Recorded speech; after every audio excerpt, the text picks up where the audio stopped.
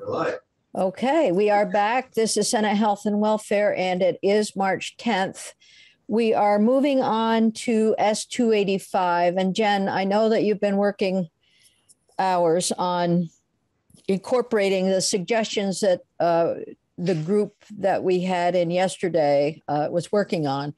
So, and I would like to thank the group publicly for the work that they've done to improve the bill. As we go through, we can make decisions about the language together, and then we'll have a little bit of time tomorrow. Do we have you tomorrow with you? I think so. Yeah, I thought so. Doing some combo with the House, depending on what they're up to, but yes. Right. Okay. So so hopefully we'll be able to finalize the bill tomorrow morning, but this is an opportunity for us to get some of the language as recommended from various folks. And you also have language from Patrick Flood that we can perhaps share and look at. Yeah, did that get sent to all of, I don't. No, it hasn't yet. We'll talk about that as we go along. Jen, I think what you might want to do, if you can, is as we go through the bill, maybe there are some comments from Patrick's short email that would fit in. I don't know if that's something you can do on the fly or not. I think I'm going to have to compare it with the version from. Yeah, okay. Just because I think in some places I changed. Okay. You change things in ways that. Okay. I'll try and keep my eyes open as well, and then we'll get. Some may be new, and so that certainly is easy enough to discuss in context. Yeah. Okay. Turning it over to you. Great. Good morning, Jennifer Carby, Office of Legislative Counsel. The chair has let me sit in her seat at the head of the table today. So we're looking at a new draft of S.285. This is draft 3.1. And it has highlighting in blue, which is a little easier to see on the screen than I think it is printed. But I didn't want to confuse anyone since I had used yellow yesterday.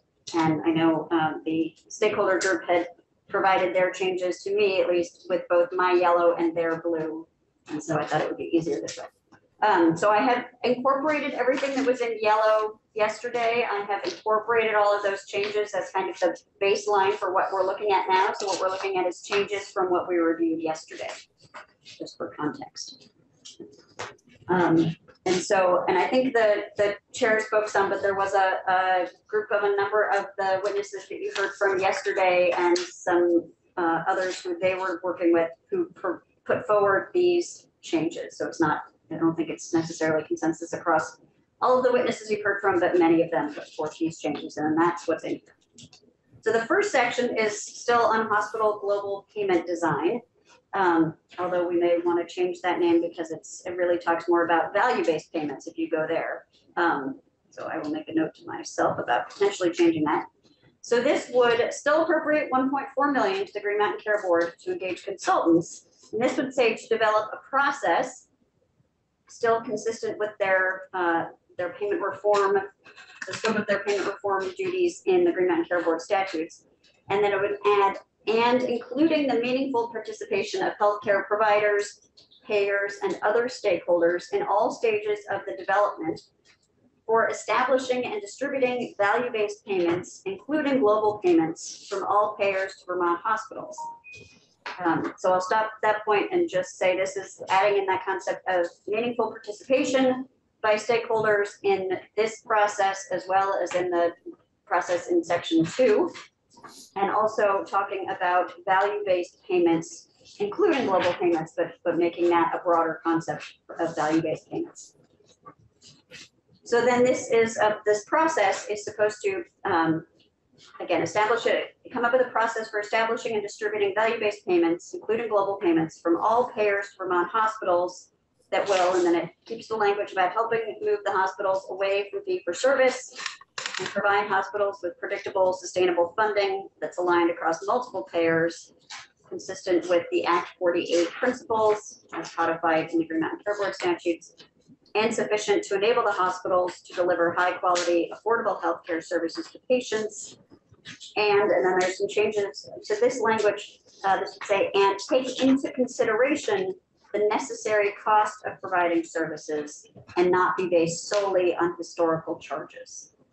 So it's not specifically saying based on the actual and necessary costs, but instead take into consideration the necessary costs and not be based solely on historical charges. And there is a suggestion from Patrick Flood's language here to add, this was still using that former version of the language, but actual and necessary operating costs. So you could think about whether you want to say take into consideration the necessary operating costs of providing services. And I don't know. In which section? Where? This is on page 2. Page 2. Page 2, lines 3 and 4. The necessary operating costs is more inclusive. Would it make sense to have including operating costs? You know, don't want to restrict it, but it's services and operating costs. I think it's I don't think the word is necessary. yeah, I don't know.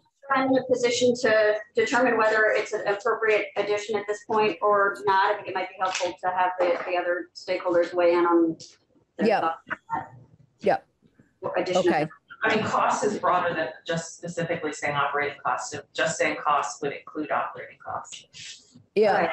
Cost of providing. It says cost of services. Yeah. And that includes, for me, that's top to bottom on cost of services, because you've got environmental supports, you have all kinds of supports, including, so that fold into operation. All right. Okay. Well, we'll sort that one out. I'm not hearing significant interest at the moment, so maybe we'll leave that one keep out. going. And we'll see if others weigh in strongly in favor. All right, the next is, so that is all about determining this, developing the process for these value-based payments. Number 2 is that this consultant would work with the board to determine how best to incorporate value-based payments, including hospital global payments. So again, introducing this idea of value-based payments more broadly into the board's hospital budget review, ACO certification and budget review, and other regulatory processes. And then they've kind of combined this idea from what was number 3 into this one. So including assessing the impacts of regulatory processes on the financial sustainability of Vermont hospitals and identifying potential opportunities to use regulatory processes to improve hospitals' financial health. I'm going to keep going, or do you want to pause there? Keep going. If someone wants to say something, just sort of raise your hand and ask the question. But yeah, let's keep going. Yes, I do have a question. Go ahead. Value-based payments, including hospital global payments. So what would some other value-based payments be like? I'm not a great person. Yeah, can I phone a friend? Like, do you have other examples of value-based payments off the top of your head? Yeah, I mean, this is Mike Fisher, healthcare advocate, the capitated like payments that are currently being used by Medicaid. Okay. But yes, there are a number of them, and I think, Ina Beckus could probably talk to you about what other ones she is particularly interested in exploring. On the spot, I'm not coming up with Right. what. Anyway. Yeah. Could be bundled payments. Yep, that's another example. Thank you. Yep. All right, so then this incorporated that number 3 that had been recommended by the hospitals in along with number 2 in a better way than I was able to come up with on my own. So I think that's helpful. And then they're taking out number 5 that I'll speak to a little bit in a moment. So they would then modify what would now be number 3 to say recommend a methodology for determining the allowable rate of growth in Vermont hospital budgets. And instead of including, it would be which may include the use of national and regional indicators of growth in the healthcare economy and other appropriate benchmarks. And it provides some examples, such as the Hospital Producer Price Index, Medical Consumer Price Index, bond rating metrics, and labor cost indicators. Oh. That's good.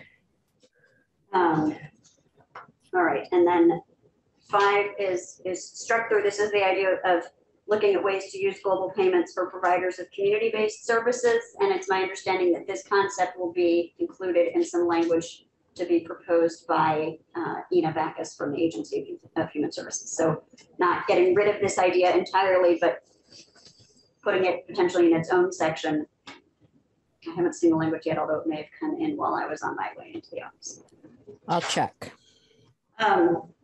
I've already fallen down on the job of trying to incorporate Patrick Flood's comments. So if you go back to the earlier part of this, where we were looking at the process for establishing and distributing value-based payments to hospitals, he would add a D and an E. So where we ended with C on page 2, lines 3 and 4. So we're going back a little bit back. After taking into consideration necessary costs, not based solely on historical charges, he would add a subdivision D. And I think he mentioned this yesterday in his testimony, develop options for the design and implementation of a standardized system of fees for hospital inpatient and outpatient services across all payers. And an E, determine how best to secure comprehensive data and analytical services from hospital financial analysts to evaluate hospitals' fees, revenue sources, and financial and operating reporting and metrics. By using the word fees, what's the implication there? I'm trying to sort that out a little bit. Right. I mean, to me, it does sound like it's sticking more closely with the fee for service payment model. Unless it's just considered to be a way of sort of calculating the amount of the value-based payments to be provided. But I know there was some discussion yesterday with concern about standardized costs across hospitals. Given that we want Can you email that to us? I don't know. Erin, can you email that to all of us so we can actually read that? Here, do you have it, Erin? Because I can do that if you don't. Otherwise, I may. Yes, I know it's hard to listen to. And then Yep, Erin has it. Go ahead, Erin. Send it along. Yeah, and I think there's language later that, or maybe it got taken out. I don't know. That sort of gets. Let's continue on. Let's continue on, Jen, and then we've highlighted where this might be, and then we'll look at it. Yeah, keep going. The F note in my column here. Okay. All right, so then we're back to page 3, and we still have these reports coming in. November 1st would be an update from the board on its use of funds to the Health Reform Oversight Committee. And then by January 15th, a report on the use of the funds appropriated in this section, and taking out language about the status of the efforts to get Medicare participation. We're going to see Medicare participation come up in a new section a few down, but it no longer fits in this because we've moved the money and the duty somewhere else. So this would just be a report on the use of the funds appropriated in this section, and it's to this committee, the Finance Committee, and House Health Care. Are you ready to move on to section 2? Yes. All right, section 2 is the delivery system transformation and community engagement. So this would retain that 2.5 million you saw in the last draft, although I will note that I think in the version that was sent to me, the Green Mountain Care Board still believes they need the full 3 million, but this would do 2.5 million from the general fund to the Green Mountain Care Board in FY23 to engage one or more consultants, and then this language has changed a bit, with expertise in community engagement, preferably with experience in working with a diverse rural population, and one or more consultants with expertise in health system design to assist the board in consultation with the Director of Healthcare Reform and AHS to build on successful healthcare delivery reform efforts by, and then our verb tense changes. So we have facilitating a patient-focused, community-inclusive plan for, and they just had Vermont's healthcare, I put delivery, potentially Vermont's healthcare delivery system to reduce inefficiencies, lower costs, improve population health outcomes, increase access to essential services, including both providing the analytics to support delivery system transformation and leading the broad-based community engagement process, and providing support and technical assistance to hospitals and communities to facilitate, and then changing the terminology, planning for delivery system reform and transformation initiatives. Talks about the community engagement process, and some language has changed throughout here. Can I stop? Yeah. So back on, this is a lot to absorb. Back on page 3, why did they change it to preferably with experience and working with, I mean, we made a whole point yesterday that we really wanted a consultant that could work with. Yep, I can't speak to the Yeah. why. I think we should say with experience in working with a diverse rural population, not preferred. Well, the only thing I can think of, and we'll have to ask, maybe we can ask Robin, is that maybe there's someone that has experience, but not as much in the rural parts of the country as we would like. And the person that has the rural experience might not appear to be as effective. I don't know what the reason for that is, but. Well, I think that there are multiple consultants that they would be hiring, so. Sure. It's really important that they don't have if they right now think that they know somebody and they're trying to write this to hire that person, that makes me uncomfortable. I don't think that And can be the case. I think we really want to make sure that the consultant is experienced working with not just an urban population, because it's Right. The crisis in healthcare is We get it. rural. We get it.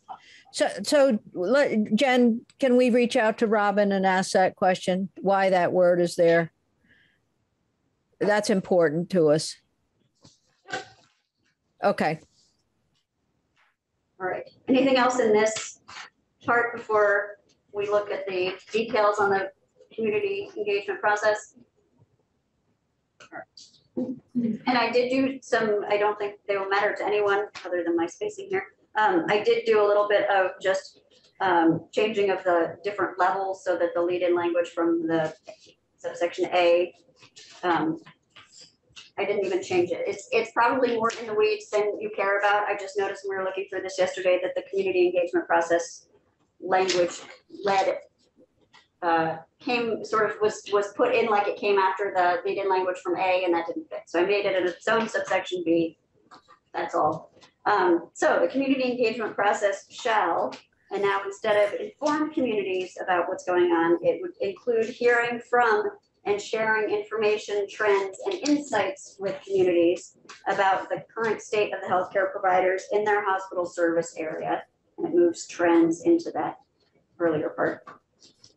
I'm sorry, in their hospital service area, and then it continues on. Unmet healthcare needs in their community and opportunities to address those needs. So it collapses what was 2 separate provisions into one. So include hearing, the community engagement process shall include hearing from and sharing information, trends, and insights with communities about the current state of the healthcare providers in their hospital service area, unmet healthcare needs in their community, and opportunities to address those needs. And so that's number 1.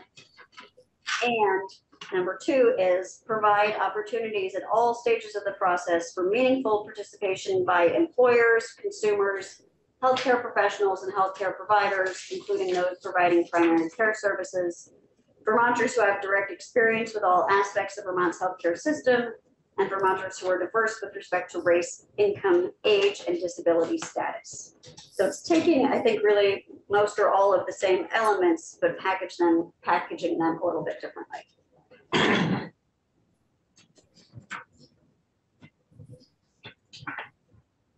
You ready for C?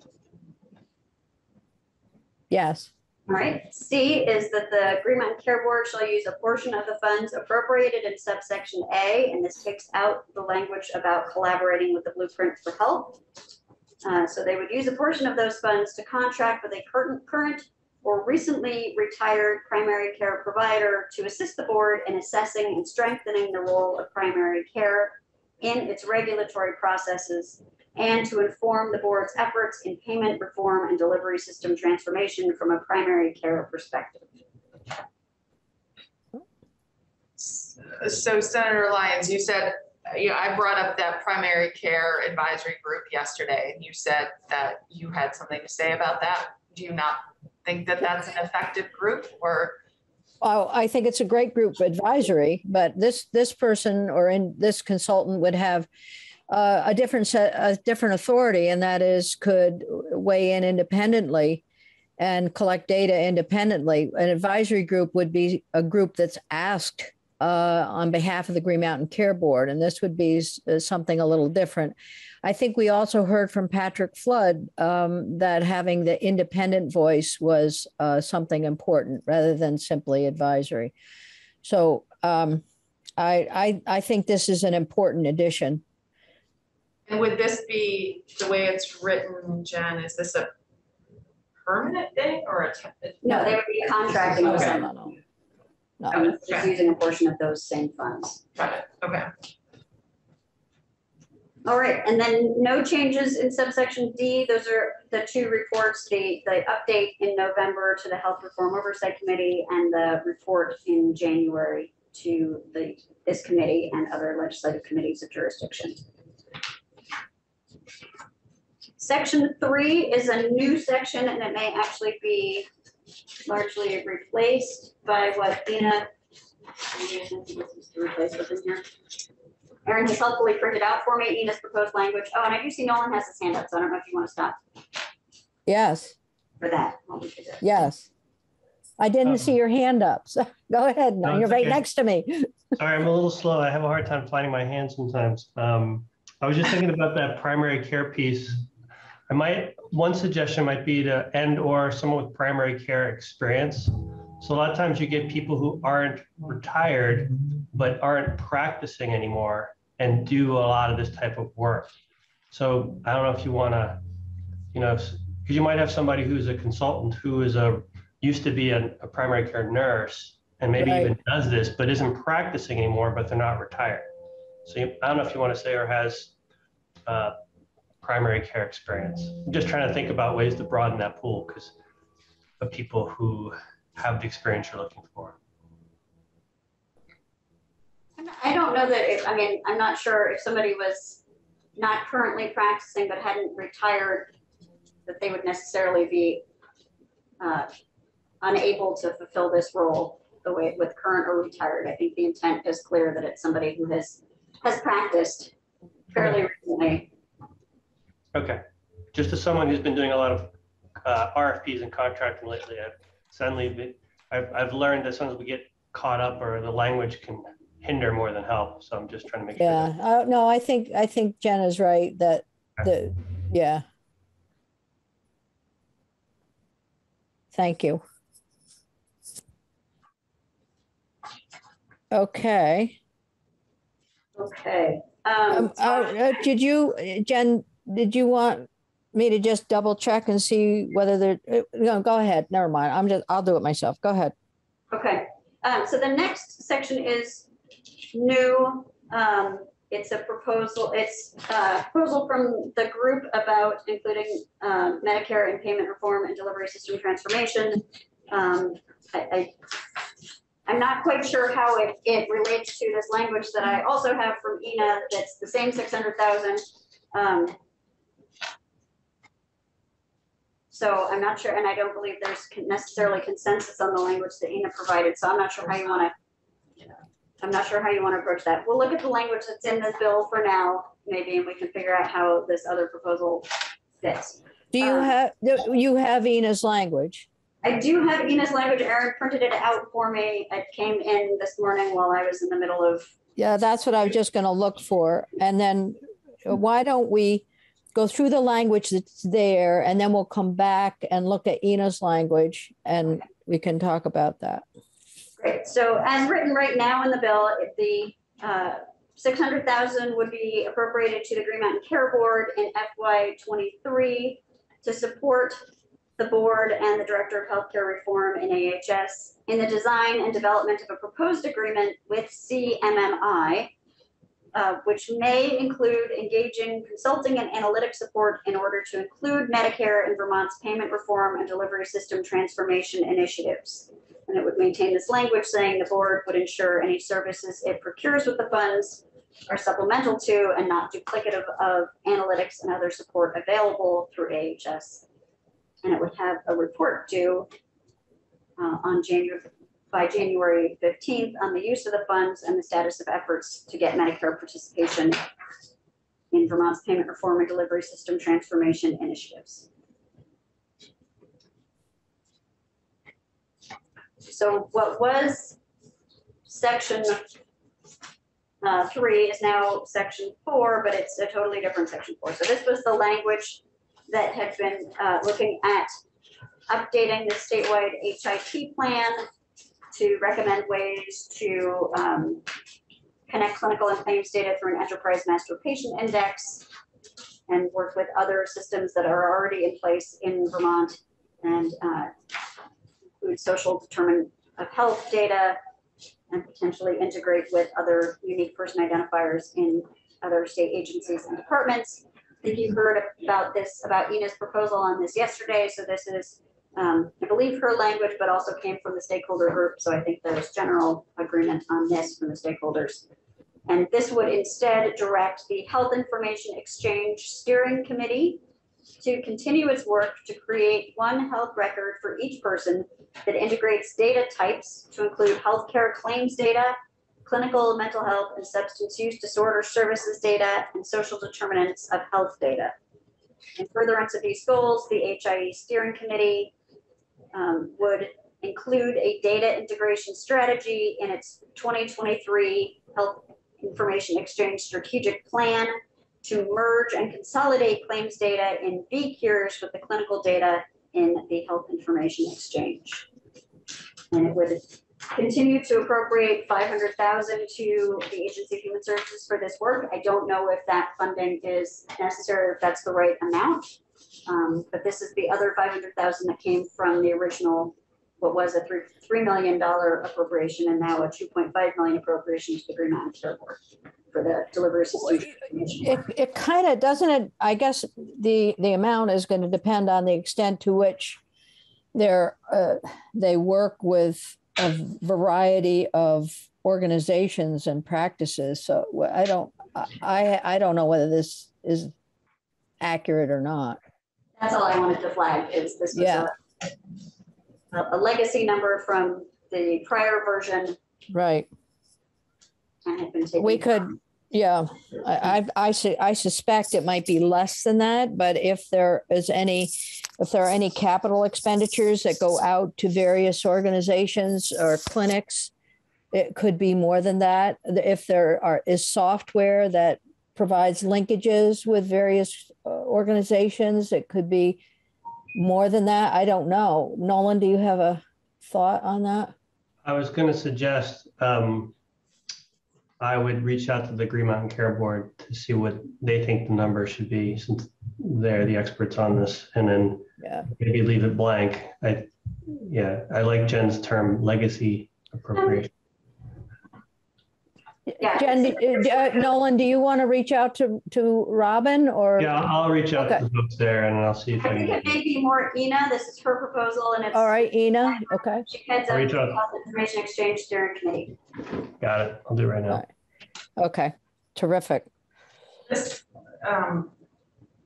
basically sounds like this language is just keep doing what you're doing language. It's not anything new that they're doing. The first sentence directs them to continue their work. The second sentence does direct them to include a data integration strategy in their next strategic plan. Okay. So that may be something that they were not necessarily planning to do, but I don't know. Okay.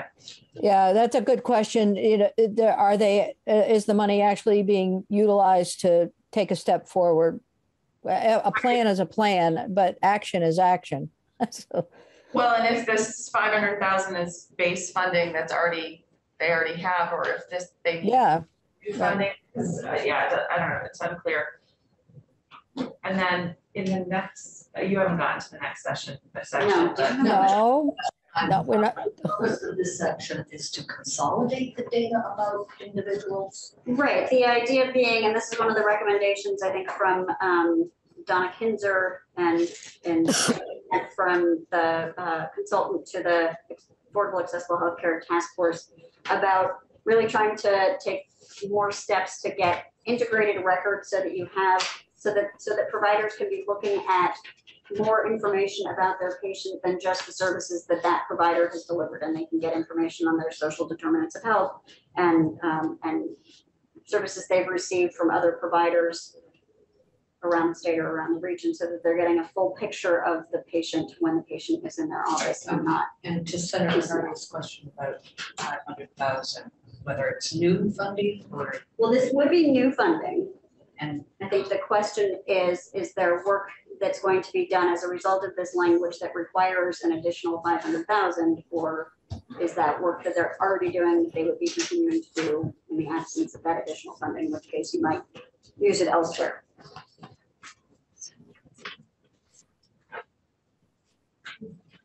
All right, are we ready for section 5? Section 5 is a new section. It's not new statute. I mean, it's an existing statutory section, and this is the statute actually on VCures. So we don't use I'm not sure we use the term in here, but this is the all payer claims database for Vermont. And I can't recall if you have had testimony on this or not, but the House Healthcare Committee has, because this same section was in the Green Mountain Care Board's bill that they put forward this year, H498. And this language, the change in the language is on page 10. There's a lot of existing language that is here for context. And this proposal would delete language in the current VCure statute that prohibits information from being provided to the board in a way that discloses the identity of patient. And so this is important if they're going to be able to do the work that is being described in the previous section about really being able to combine all of the information about a person. They're going to need to know who the person is, even if after that, if information is made available from VCures to others as it currently is for research purposes, and otherwise it would need to be de-identified again, and that's what a lot of the HIPAA language in here is about. And so that's why you're seeing so much extra language, because there was interest among from the board in making sure that members were aware that there's still all of the same HIPAA protections in there that would still be in there. It would just allow the information to be provided to the board in a way that does disclose the identity of the patient, so that it can be used for exactly for matching. Right. Yeah, I think we talked a little bit about this with the Donna Kinzer report when we were talking to EPMI. So, yeah, okay. Right. So the idea being, if you're going to have some kind of a master patient index, which is the MPI part of the MPI, then you need to be able to identify the patient in all of the settings that they're getting the services from, which sort of necessarily requires that the information not be de-identified, so be identifiable when it comes in. Yep. Madam Chair. Next question. So I totally understand why they're asking for this, but just scrolling through this current law language, I just want to make sure that I mean, it says compliant with HIPAA, but then it also notwithstands something about HIPAA, the current law language in D. But I think you'll like that, notwithstanding HIPAA. I don't know really why notwithstands HIPAA particularly, but it says the comprehensive healthcare information system shall not publicly disclose any data that contain direct personal identifiers. Okay, that seems contradictory because it's notwithstanding. Well, they're not. I'm not sure why it notwithstands this existing law, and I don't think I wrote this one. I'm not sure why it notwithstands HIPAA, other than perhaps there are circumstances under HIPAA where they could disclose that, and they're saying even though we could, we won't. Okay. Or even though they could, they can't, even though they could potentially under HIPAA. Is there another part of statute that you know of that requires them to use certain data security processes or whatever? Because if they're gonna have, I mean, I know that a lot of this already happened, so this is. Right. That is already out of the It's my bag, but- understanding they currently get Medicare data that is not de-identified. Right, That's what I've heard in testimony from the board. but does the board have any higher level of data security requirements? Or does the state just in general, just given how much data they would have with people's actual. Right. I mean, yes, there is actually, this issue came up, as the chair may recall, in LCAR, couple of months Yes. in the context of VCures. Yes, there are some existing requirements and the board has this information. So I know Robin's been watching, so I might ask Robin to follow up with the committee with the data security information that they provided to LCAR. Okay, Because yes, there is a fair amount of, and a lot of that goes into who they contract with to maintain VCures and right, how that data is secured. right, and how they have to write their contracts so that any contractor who sees all this data is, you know. Exactly. So there's, Yeah. so some of that I think is in here with the way that they are able to provide. So like on page 11, where it talks about collaboration for creation of or development of limited use data sets, the criteria and procedures to ensure that HIPAA compliant limited use data sets are accessible. There's also, to the extent allowed under HIPAA, the data is available as a resource for various parties to continuously review utilization. And then there's also, again, so this is all sort of running through HIPAA. And that's my understanding of where they end up and would continue to have to de-identify the data. So you might be able to tell that it's the same individual person who is getting various services, but not any way to determine who they are. Yeah, I guess just in finance, we have had this where we've asked the tax department, you know, about sharing data and using it for analysis or whether somebody could be eligible for a certain program based on their income level, et cetera. And tax is extremely tight with their data. It doesn't share it with most people, even de-identified or even, or it has really. So I guess I want to make sure that maybe there's not. I want to make sure that I understand the level of data security that's happening. Yep, and I Really touchy data. Yep, and very much what the path that LCAR was on a couple months ago. And I would encourage either you to reach out to the board or the board to reach out to you to describe it. Jen, Yes. let me suggest, Aaron, that you, can you communicate with Robin, who is probably watching, and ask her if she would, I think you can probably hear the jets right now, but if you don't mind, Aaron, communicating with Robin and sending her a Zoom, and she may want to join us for a little bit of discussion after we've gone through the bill. Great. And Nolan, you have your hand up. Yeah, as someone who recently had to go through a DUI process to get VCures. Not DUI. DUA, perhaps. DUA. Oh, Nolan. Can we go back and fix the record? I don't know what you're talking about. Anyway, as someone who just beat a DUI, just went through a DUA, I will say that the board was very, very, very rigorous. It was. That's a DUA. Yeah. Data use agreement. Data use agreement to be able to have Joshua Slen's group use data. It took us almost 2 weeks to negotiate the DUA and to fill out all the paperwork that they needed. So I can vouch for how rigorous and protective the board has been and is on their data. Okay, thank you. Good luck with that ticket.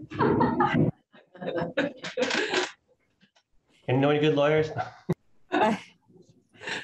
Okay, so why don't we go ahead? I'm going to mute myself when the plane goes over. Okay, great. So what is now section 6 is the blueprint. This language itself has not changed. It's adding to the blueprint specifically an initiative on the use of quality improvement facilitators and other means to support quality improvement activities, including using clinical and claims data to evaluate patient outcomes and promoting best practices regarding patient referrals and care distribution between primary and specialty care. Section 7, what is now 7, is I know Patrick Flood sent something on blueprint. You want to go through it now or hold later? I think it's the next section. Okay, yep, okay. Because of the way things moved. So yes, I was tracking that. I think it's this section we're about to start. So it is now section 7, blueprint, community health teams and quality improvement facilitators. This would continue to require by September 1st, the Director of Healthcare Reform in the Agency of Human Services to recommend to the Health Reform Oversight Committee the amounts by which health insurers and Medicaid should increase the amount of the per person per month payments they make toward the shared costs of operating the blueprint community health teams and quality improvement facilitators, with a goal of increasing each plan's or payer's spending on primary care until primary care comprises at least 12% of the plan's or payer's overall annual healthcare spending, using the calculations determined by the board in accordance with the 2019 Act. This language here in blue was suggested by the Vermont Medical Society, and it would say such increases shall be reflected in health insurers' plan year 2024 rate filings if the increases cannot be implemented in a rate neutral manner. It would require the agency also to provide an estimate of the state funding that would be needed to support the increase for Medicaid, both with and without federal financial participation. And then Patrick Flood recommends adding funding for the blueprint shall be sufficient to cover the actual costs of primary care practices implementing these provisions. That'll give heart palpitations to appropriations. It sure will, but you know what? It's important. It's an important statement to be made. But we're losing primary care practices. I understand. How job and raise taxes. Well, yeah, I get it. I'm sure we'll come back to it, Senator. Do my job. Yeah, it's a good job. I gotta mute myself. Jen, I'll let you go ahead. So I don't know if They it's went to Poland. What are they doing still flying over her house? there are a lot of them. Some are still. The only thing I can say is I'm glad it's not 3 o'clock in the morning as it was a bit ago. I thought those planes went to Poland. What are they? They went to Germany, and I guess I don't know where they are now. Yeah, they were from Utah. That are still here? I thought ours went to Europe. Ours are right over my head. Over your head? Okay. There you go. Let's hope there are ours that are over your head. Where are we? I raised my hand too. It's confusing. And you can't use the little yellow one. Yeah, exactly. Both hands. I still remain just a little uncomfortable with this 12% number. I know it was in some study in Rhode Island, and I know that we have repeated it in our work here, but it's not based on Vermont, and it seems pretty arbitrary. What page are you on? I'm page 13, line 8. It's not in blue. It was already there, and I've mentioned this a couple times. I just don't like using data, like numbers that are not based on anything. Yeah, I spending on primary care until primary care comprises at least 12%. Well, just spending money on primary care doesn't mean we're doing more or better primary care. It might just mean that everybody's raising their rates. I mean, Well, and it also Yes. depends on what codes you include. And some people include different codes and. Those are above my. But but we're also talking about value-based payment. So we're getting away from fee for service. We'll be eliminating a lot of codes or bundling them together the way the blueprint does. So there has to be a way that we put money into primary care. One of the problems is that as primary care is prevention, it's the upstream activity, and it is lower reimbursement and lower payment, and people are having to put out of pocket and other expenses. So we're trying to offset that. If we raised our repayment rate in Medicaid, it would go a long way. I get that, Senator Lyons, and I want to do that. I just don't think that naming this random or semi-random, I know it was based on something, percentage. It's based. Will do it. And I think that, there's a lot of ways you can, make the data get to 12% without actually increasing spending on primary care. Okay, so let's, I think. Right, that you had asked that question yesterday. How far away from 12% are we in the state? Yeah, what are? Well, it depends. As we heard in testimony, it depends on the payer. So one payer might be 15% and another one might be 8 or 9%. So trying to get everyone at a level that will ensure some sustainability for primary care. So what I'm going to suggest is we also have Patrick Flood's language, and let's complete going through the bill. We'll flag this one because I know it's been something of concern. And then we've invited Robin to come in and others who worked on the language to be here with us. So if they come in during this meeting, we'll be able to get their thoughts as well. Okay. All right. So Aaron, and just to Aaron, I did send the email out that the folks who wanted to be on Zoom, and it's perfectly fine to invite them in, they can sit and listen with us, and then we can call on them as needed. Okay. Robin is here. You want me to let her in? Sure. And we'll call on her at some point to go through some of the questions that we have. So do you want to continue walking through the bill for now? Let's keep going. Yes, Jen, please. Okay. So the next section is the moderate needs supports. And this would continue to require Dale to convene a working group with representatives of older Vermonters, other community-based service providers, the Office of the Long-Term Care Ombudsman, the Agency of Human Services, and other interested stakeholders to consider extending access to long-term home and community-based services and supports to a broader cohort of Vermonters who would benefit from them and their family caregivers, including the types of services. And I don't know, I've not made any changes since yesterday. I don't know if you want me to go through all of the language here. No, I think unless somebody has a question, Okay. we've been through it a couple times. Hit the category. So they would be looking at the types of services that many Vermonters need, older Vermonters need, but may not be eligible for or aren't covered. Most promising opportunities to extend those supports, how to set the criteria for the extended supports, how to fund the extended supports, how to proactively identify Vermonters who are at the greatest need for these supports, how best to support family caregivers, and the feasibility of extending this access and the impact on existing services.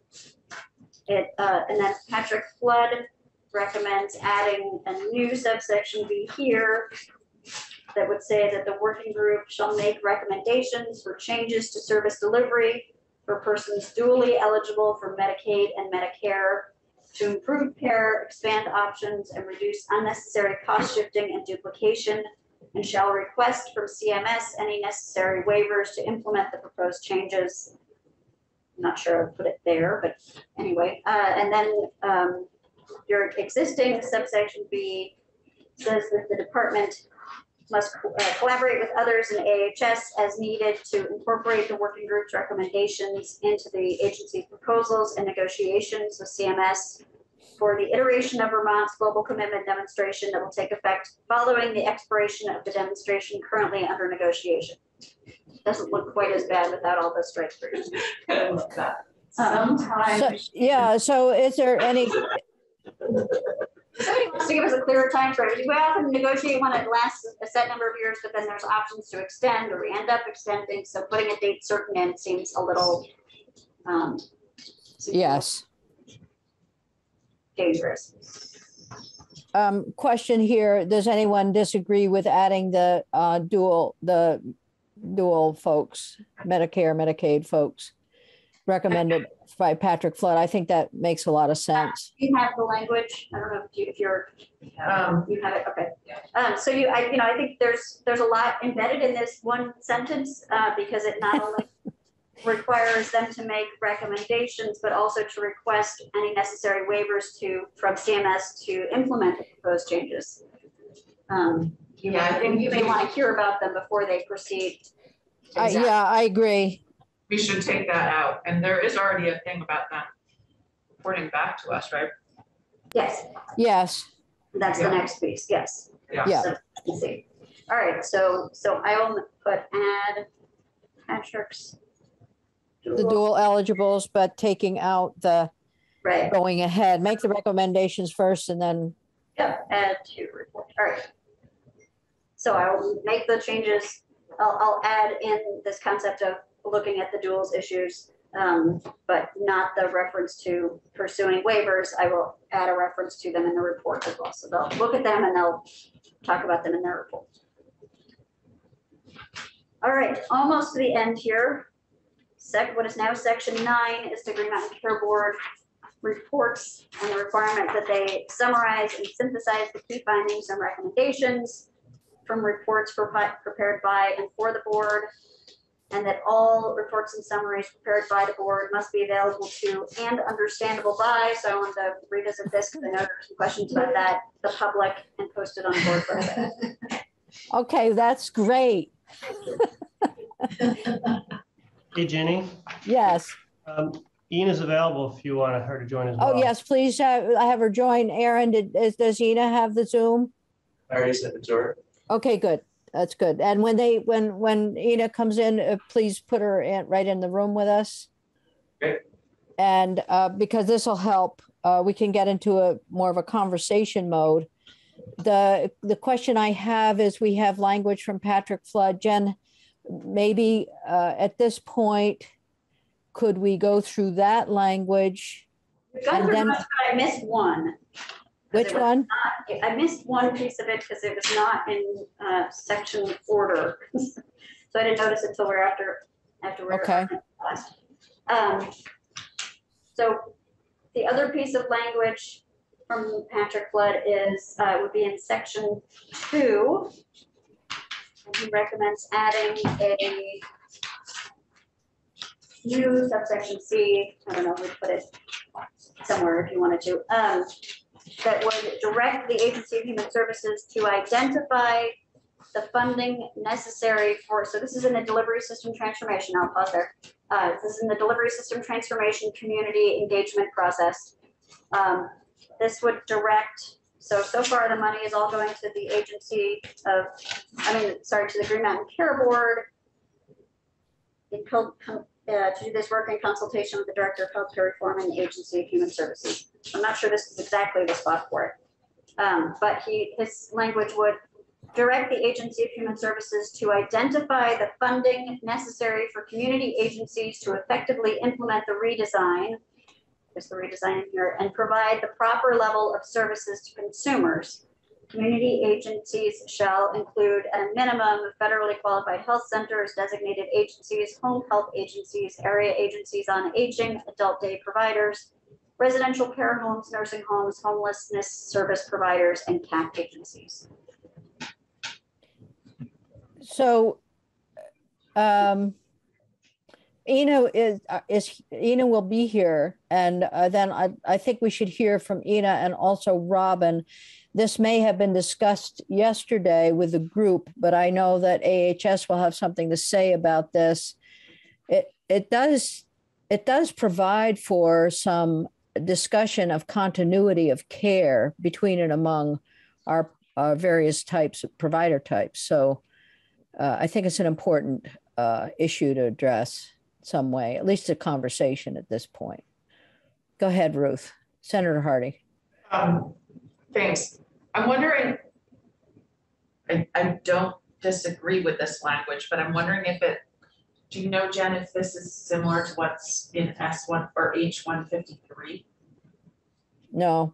No, that's really looking at increasing their Medicaid payment rates and creating a methodology for, for ongoing inflationary indexing. Oh, okay. This is about redesign. I see. This is about redesign and what it would cost to implement the redesign. So yeah, I mean, think care management, think referrals, think keeping people from acute care moving into chronic care, and how that happens in a seamless way. That's kind of the way I've been thinking about it. I don't know the extent to which we need to have a total and complete analysis of every little detail that's there, but rather how do we move people from one care type to another? So from the hospital acute setting into a long-term care facility with supports they need, or into a place for ongoing counseling, some of those issues. Senator Cummings, go ahead. Yeah, I'm just wondering if that's what he's asking. Yeah, exactly. Or if he's asking us, because we've sat in this room and we've done healthcare reform before.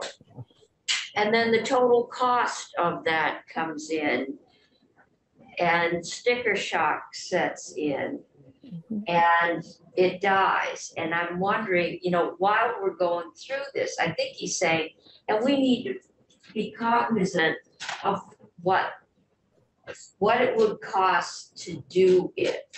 Because I keep telling people that are emailing me about healthcare reform, and other countries have done it. Please remember those other countries pay a tax rate about 50%. It's not, it's not that you're going to get more and pay less necessarily. It will just be more fairly distributed. Yeah, this is the rock and the hard place. Absolutely. It's expensive. Yeah. We should all die earlier. It would be cheap.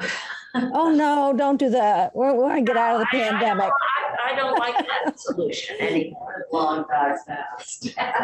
So I think it may also be looking at if the sort of goal or the effect of the delivery system transformation is to move more care into the communities, looking at whether the community settings are well placed to be able to provide additional services to more Vermonters who will be coming in that door.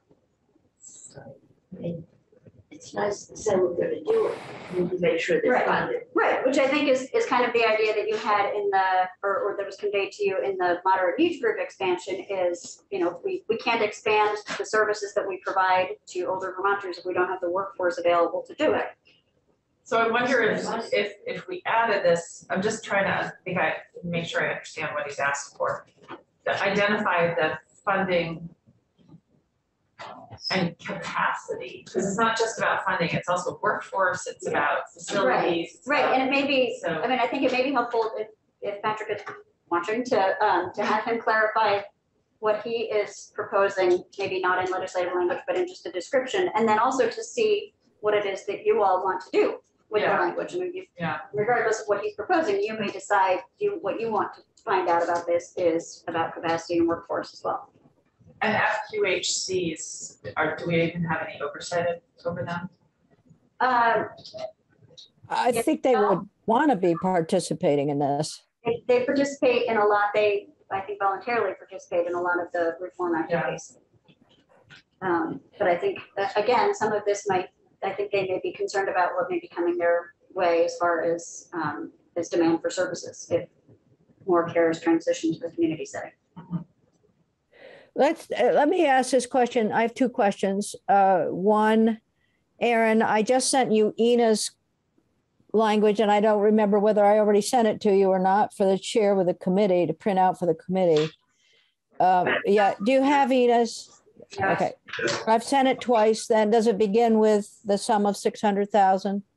Yes. Yeah. Okay, you have it then. So then my other suggestion is that maybe we could ask Robin to join us, and we can have ask questions of Robin. Thank you for being here. And Yes, yes. I think Effective on passage, same name change as yesterday. Now we should go. Okay, thanks. so. What the Ina language? This is new language to what we currently have in front of us. And Robin, have you seen that? I have seen it. Thank you. Okay. All right, good. And then, so I'm interested then, Jen, we've identified some places where we have questions for Robin. I think you've also been listening in. So we'd like to get a sense of what the group was thinking. And then why don't you give us your thoughts at this point after hearing our discussion? Sure. Thank you. Robin Lunge. I am a member of the Green Mountain Care Board. So the group yesterday that met, Jen has walked through the suggestions. I think what we were trying to do is work towards some common ground around issues that various people raised. One area, and I certainly don't want to speak for Ina, but I will say that one area that did come up that was of interest of the community providers was having this new section around broader reform that AHS is leading, to be clear about the role of community providers. I think, and again, I don't want to put words in anybody's mouth, but based on the discussion, my takeaway was that there was some concern about having the language embedded in the Green Mountain Care Board sections, because we typically don't regulate those providers.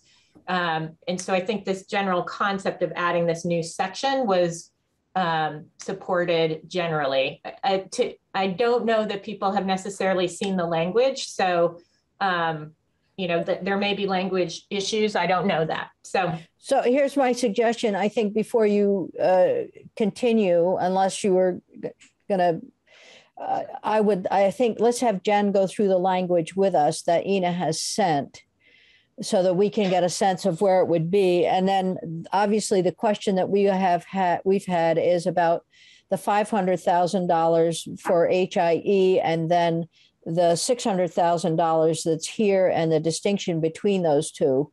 So Jen, why don't we go through Ina's language, and then we'll get to the funding piece. Great, and can I just clarify, and Robin, I don't know if you know the answer to this, would this potentially go in instead of the section 3 that is in the bill? The 600,000?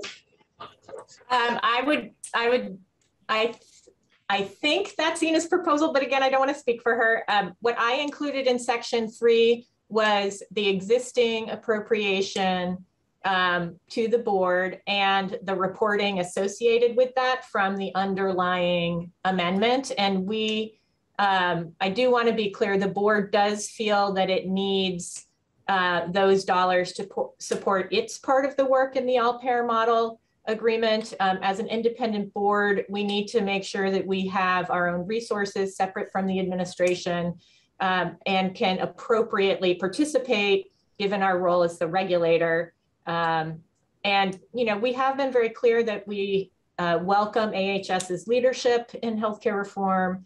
I don't know their resource situation, so I don't want to speak to that. But I'm not sure exactly what Ina was intending. But my impression was that it would be a substitute. Thank you. Sorry to put you on the For spot. section 3. For section 3, yes. Okay. Okay, so let's briefly look at section 3. So the existing section 3 is that language on Okay. 6 that would appropriate 600,000 for the board and the Director of Healthcare Reform to design and develop a proposed agreement with CMMI to include Medicare and Vermont's payment reform and delivery system transformation initiatives. Okay, and then keep going, go right through.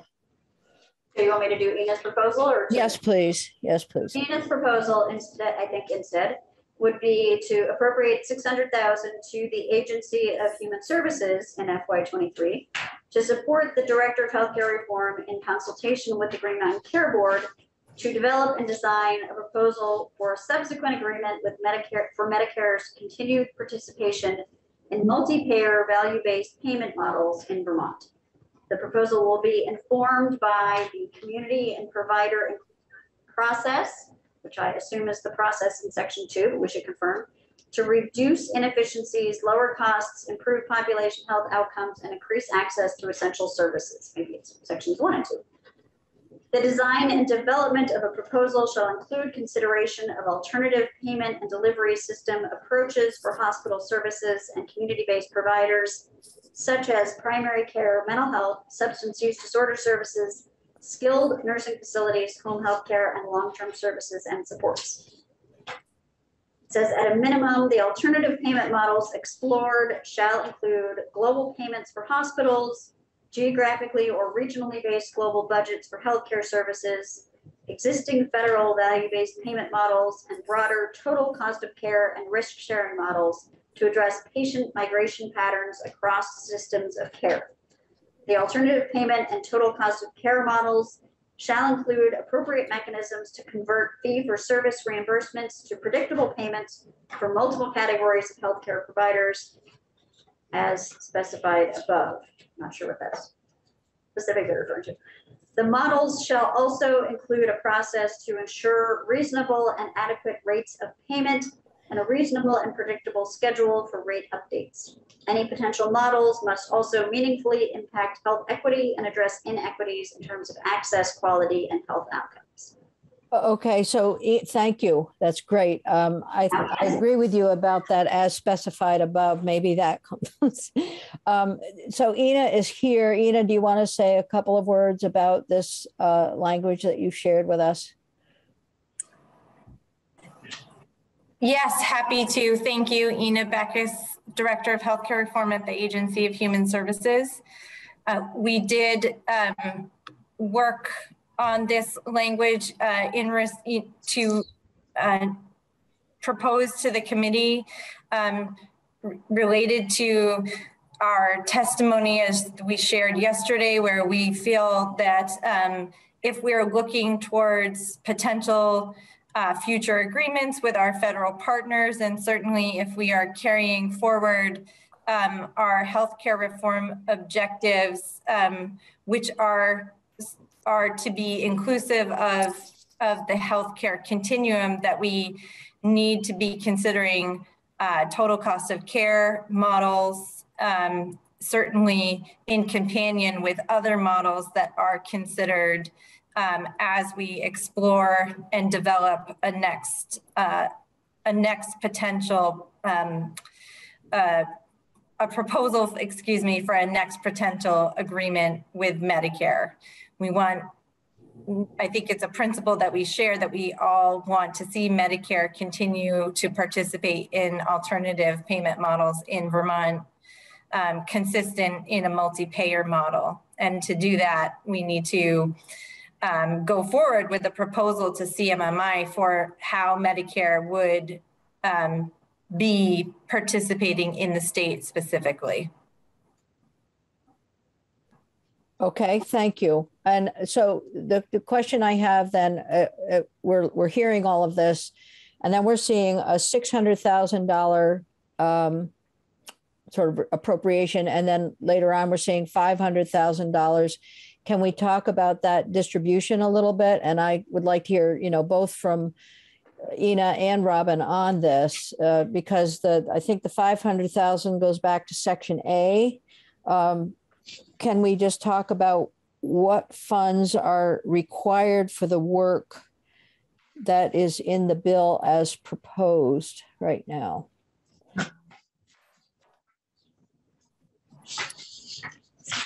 So who are you, looking- I guess, I'm not clear. I mean, I can show you where the money is in the bill and. Yeah, let's do that. Okay. So there is 1.4 million in section 1 to the Green Mountain Care Board for the value-based payments designed for hospitals. There is 2.5 million in section 2 to the board for the delivery system transformation, both the community engagement consultants and the health system design consultants. And there is 600,000 in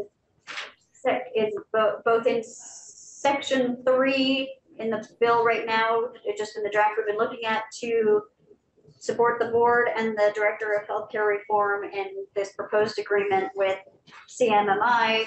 And also Ina has the proposed, I think, the same 600,000 to the Agency of Human Services to support the director in consultation with the board to develop a proposal with the basically with CMMI. And then there is 500,000 in section 4 to the Agency of Human Services for the Health Information Exchange Steering Committee work on creating one health record for each person.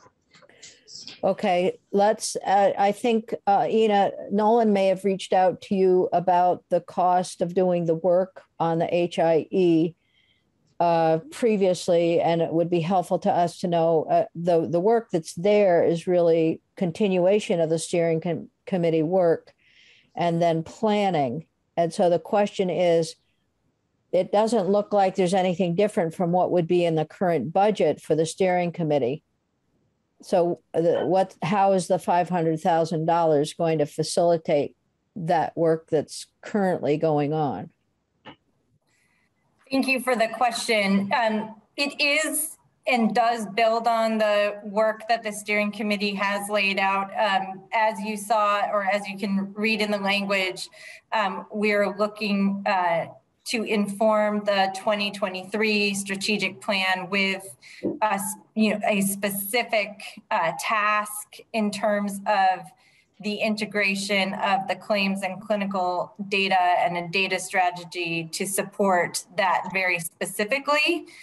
We do have work that has been and will be initiated to support a data strategy for the next HIE plan update.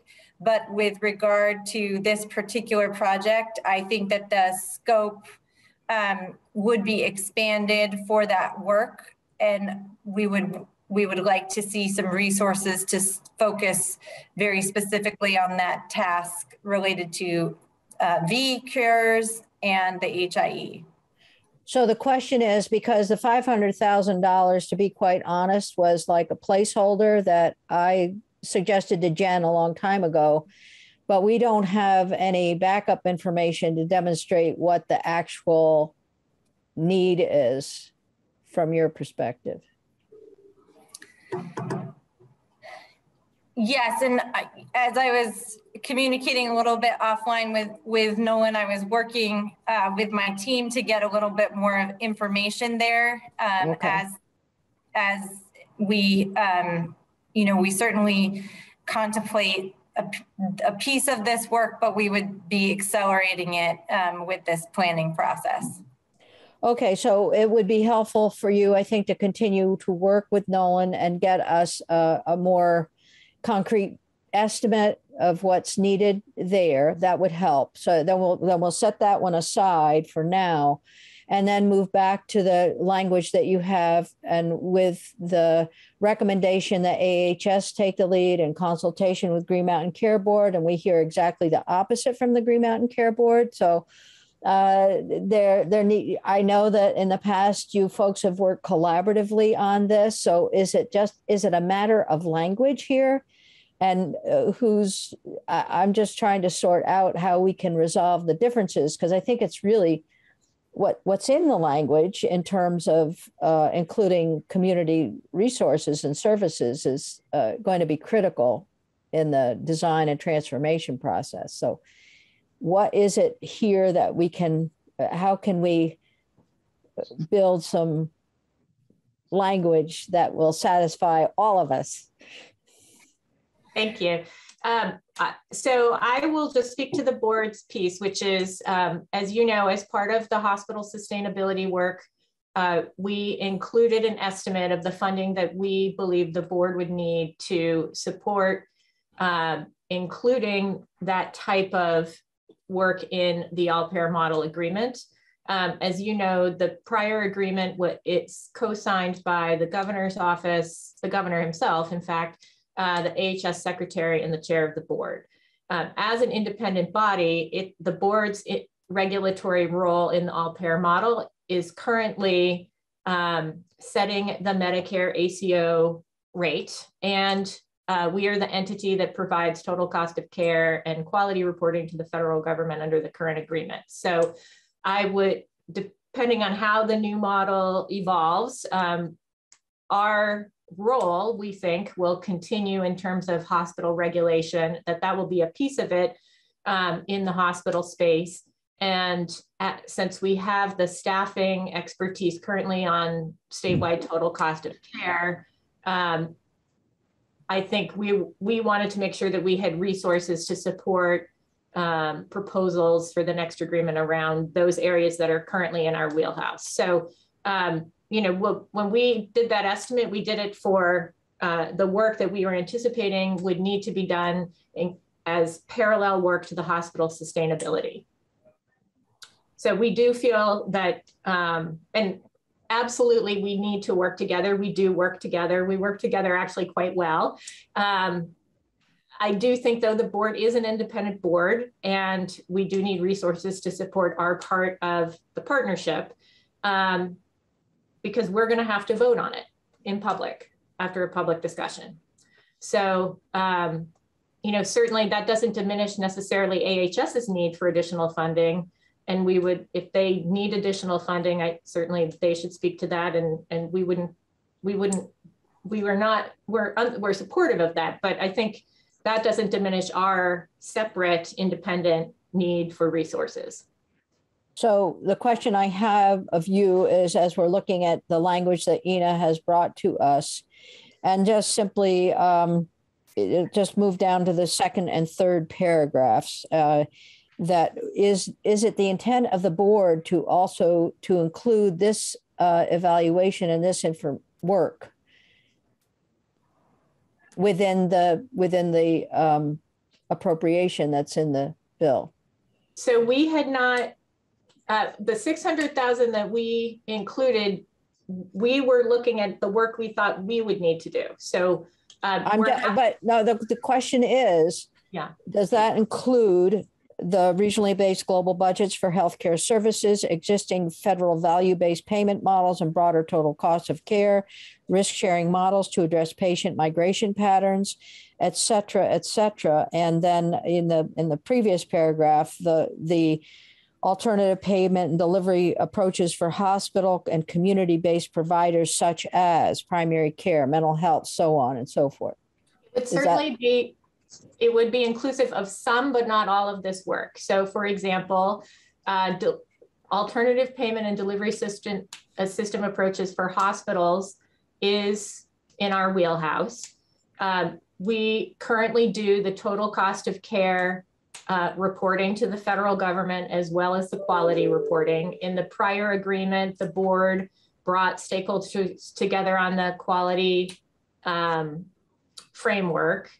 And we currently look at risk-sharing models in the ACO program as part of our regulatory process. So I think we would need to work out with AHS the work plan of exactly who was doing what.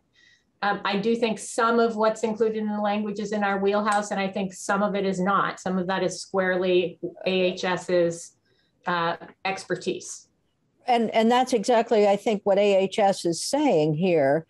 And so for us, I think there is a compelling reason to move forward on the evaluation and the work that AHS has presented. I think it's something that we care about in our committee. So for full integration for a consistent system of care. So how can Jen modify the language so that the work is getting done in a collaborative fashion. So that, I think that's the issue. And then the funding piece, of course, is key. I know that Green Mountain Care has presented one proposal to us. We've also looked at other consultant reports, and we've heard from AHS, and each of those are critically important in the decision-making process. So I'm pushing back a little here because I think we'd like to move forward with the work that is suggested here. So I'll listen to Robin, and then I see you, Senator Hardy. Thank you. Sure. So I think what I would do is I would separate out the appropriation from the work so that you can have collaborative language directing the parties to work together collaboratively on the work. And then the committee will have to decide who gets how much money for each of us separately to support that work. Okay. So that would be my drafting recommendation or suggestion. I'm happy to think more about it or work with Jen on coming up with other ideas if that doesn't work. Okay, that's helpful. Senator Hardy, let's go to Sheila Livingston and then we'll come back. Hello, everyone. Sheila Livingston, Policy Director for the Agency of Human Services, for the record. Thanks for letting me hop on. I hear Robin's point, Senator, but I think that it is really important when we're talking about policy and work and input. There is not, I don't believe there's a way to separate out the money in this case, because that is what's going to fund what actually happens. So I want to just put that out there. It's an uncomfortable truth. It's the truth. And then just the question of, collaboration, the Green Mountain Care Board is asking for a substantial sum of money to do a lot of this work for hospitals specifically. And this piece is much broader. And I agree with Robin that we work with them very well. And I don't know that I feel sort of I hear that you need to vote on, that the board needs to vote on it publicly. I can understand that, but I think that the work that needs to be done is this evaluation, and that information can then be presented to the board by AHS, and we can take their input and work with them on the design, again, collaboratively. And since they are getting the vast majority of the funds in this bill to do work specific to global hospital payments, and we will work with them on that while they direct that funding. I'm a little confused with how that doesn't then go the other way for this specific part of the bill. And that would be my argument for why AHS would receive that funding. Okay, thank you. Senator Hardy. Yeah, I guess my understanding when this 600,000 was first proposed by the Green Mountain Care Board and AHS didn't get any of the funding was that AHS already has a budget to do this work, that this is the renegotiation of the agreement with CMMI, and that it now seems like this proposal that we just got from AHS significantly expands this to be something that's beyond negotiating the agreement with CMMI, which I'm not opposed to, but it seems to have drifted into something different, and that's confusing to me. And I also think that the 500,000 for the work that they're already doing for the HIE is excessive. So I'm wondering if we could just take the 600,000 and the 500,000, add them together, and then split them in half, and AHS gets 550,000 to do both of those things, and the Green Mountain Care Board gets 550,000 to do the work on the CMMI, because I believe there's already funding in the budget for this work for AHS, and Nolan might know more about it, but this proposal came to us as a proposal from the Green Mountain Care Board, and now it seems to have. So Senator, you've made some good comments here, and that's why we asked Nolan to work to identify how much money is needed, so that maybe some of that can be shifted, a line item shift over to AHS for this other work. That's not what I said. I know, and the suggestion that you made about splitting it down the middle is a good one, something that we certainly can consider. I'm interested in ensuring that we have language that that builds collaboration and addresses the work that is in there for our community services, because, you know, as we said, this will continue to be an important part of the coordinated system of care. So let's keep that on the table in terms of splitting the total amount, the 1.1, and splitting it in half. And we need to know what is through Nolan, what's currently in the budget, and then what the actual request might be. So other questions or comments, Senator Hooker?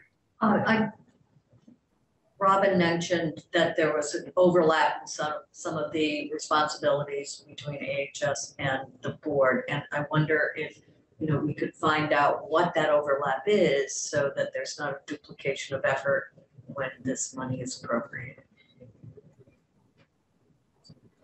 Good question. Sure, I can jump in if that would be helpful. Sure.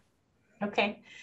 So the board's currently, I would say there's not overlap in the roles. Our role is as the regulator of hospitals and accountable care organizations, and as the entity that does reporting to the federal government in relationship to the all-payer model metrics, which are statewide total cost of care, quality, and the scale of the ACO program. So how many people are participating in that?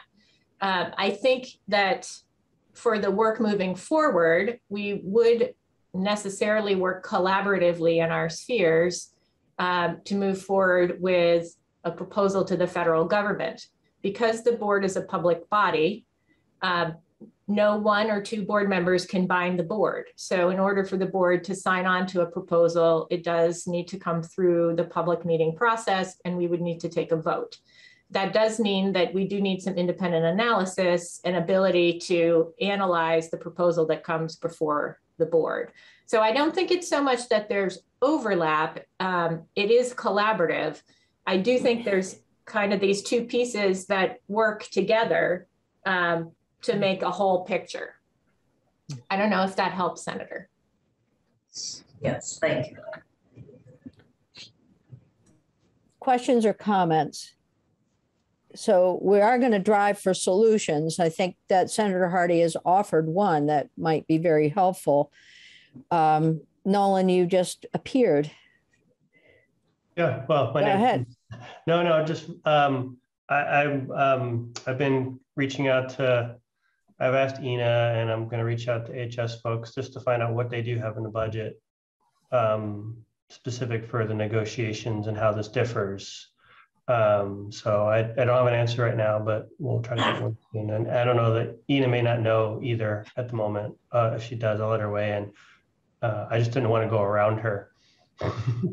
No, thank you. And the thing is that as I look at this in the context of healthcare system design and transformation, there are certainly can be additional costs associated with the work that has to be done. So I don't want to diminish the need for funding for the work that AHS would have to do. So I think that is still important. And I think we'll keep that money there at some of it somehow. Go ahead, Senator Hardy. I'm sorry, can we let Ina weigh in? I think she was trying to answer the question. Okay, I didn't see a hand, but go ahead. Yep.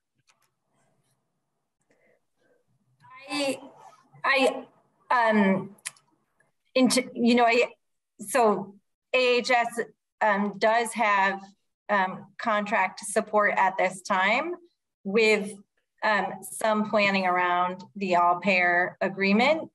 That contract supporting is also relative to our 1115 waiver. And as you know, the 1115 waiver does need to work in companion to a all-payer agreement.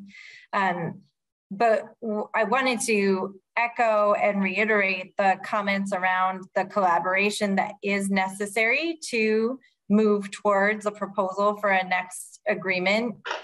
There are 3 signatories on that agreement, with the governor, the secretary of the agency, and the chair of the Green Mountain Care Board, each being one.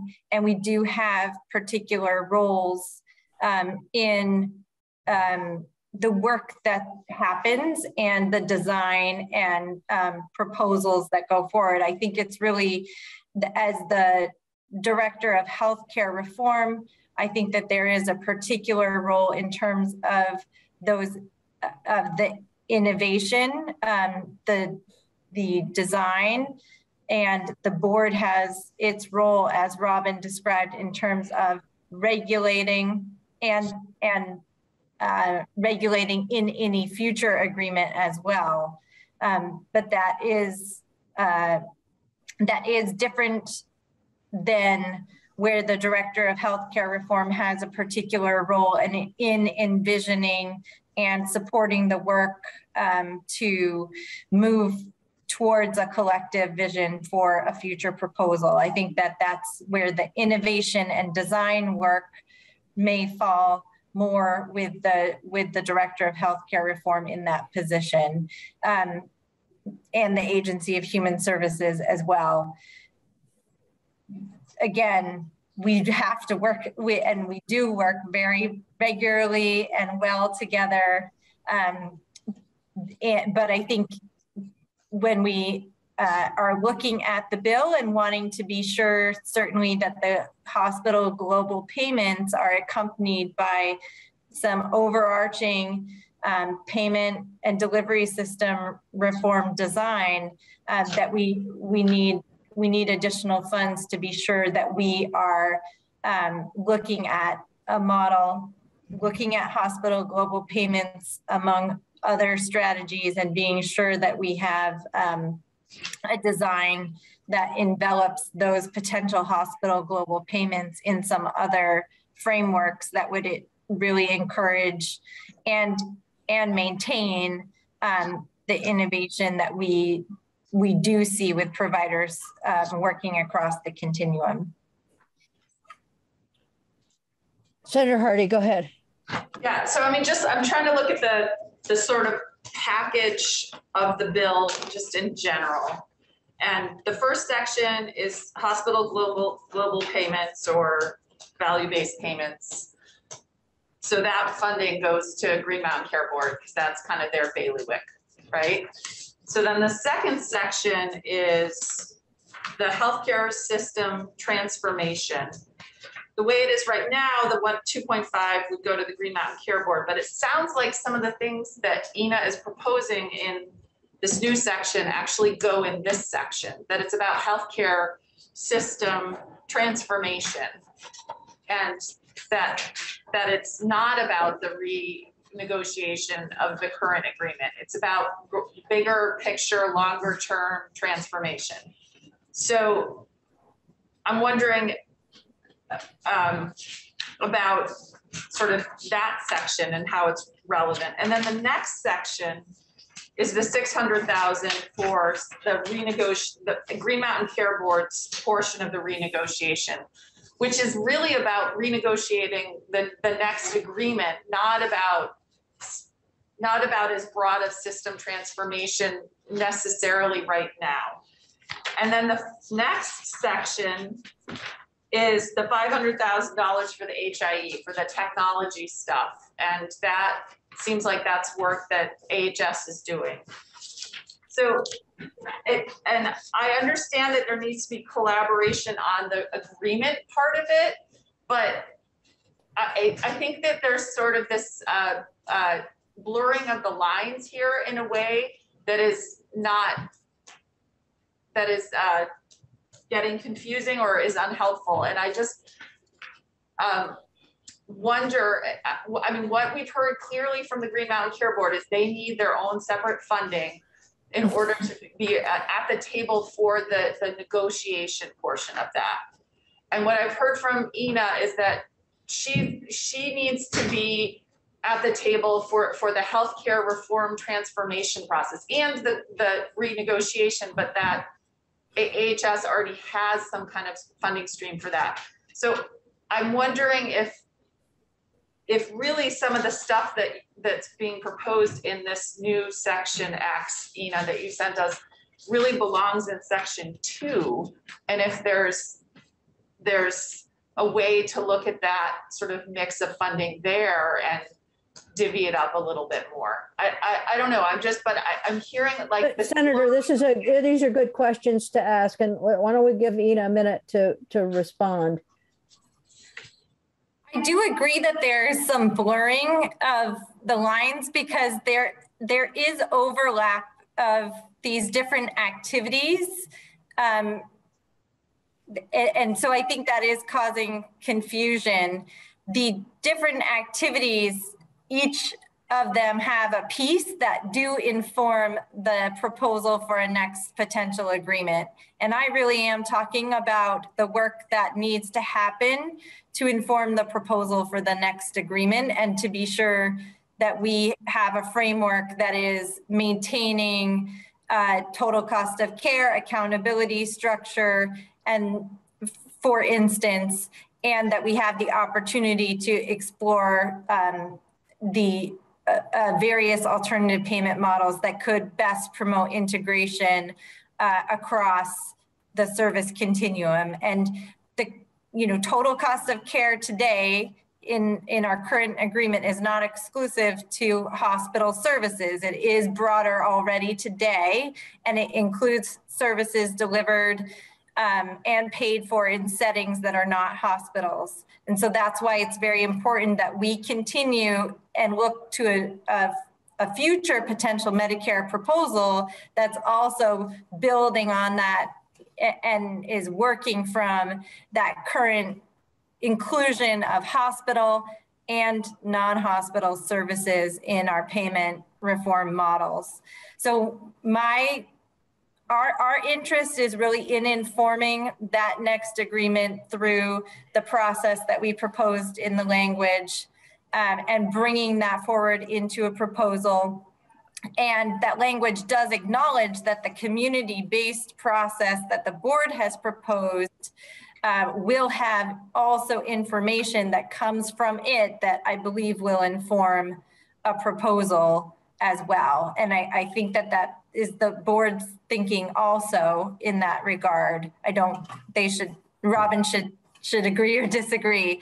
But so I don't think that the language we put forward is about the community-based process. It's about the process of information gathering and exploration that drives a proposal for a future agreement with Medicare. Okay, this is very helpful and good question, Senator Hardy. This is very helpful to us. I think, so this is what I'm thinking. We can dialogue this through, but I'm going to suggest, Jen, do you have enough information that might help us and you work with Ina and Robin to put together some language, and what is it that you're thinking at this point? And I know that we're going to have to make some decisions on this, but just what is it that, Jen, you're thinking? What I'm thinking is that I don't know that I can draft it. I mean, if you're looking for me to draft some consensus version that comes from Ina and Robin, I can try if they're able to. Not here yet. I think otherwise it's really up to the committee to decide where you want to go. Okay. With the various proposals we've heard. Yes, I completely agree. The issue is for us is that Green Mountain Care Board has put together its proposal. We have heard from consultants. We have heard from AHS. So it isn't one. It's trying to bring these things together so that moving forward, the transformation includes both after hospital global budgeting is analyzed and done. We also have an opportunity for transformation that is included within the budgeting. And in that area, in the transformation area, there are significant concerns within AHS, and then that we have also heard from our consultants making recommendations that we could include and should include our community services. So that's where I think we are at this point. So Shayla, go ahead. Thank you again. Yeah, no, I don't want to repeat what you just said. It was basically to make that point. I think that we do have some funding. I want to be clear, the committee and the BAA for work to work on both the 1115 waiver negotiations and the APM. It is less than the 600,000, which is only a fraction of what that total budget the Green Mountain Care Board is requesting. I'm not trying to be difficult here with Robin. I respect that they did their budgeting process. None of this is in the governor's budget regardless. And the work that the Green Mountain Care Board will be doing will impact the amount of work that AHS has to do. Because when we see this type of reform happen in the hospital system, exactly what you're saying, Senator Lyons, it affects all the services in the community. And so with that change, we also need to do this work again in collaboration with them.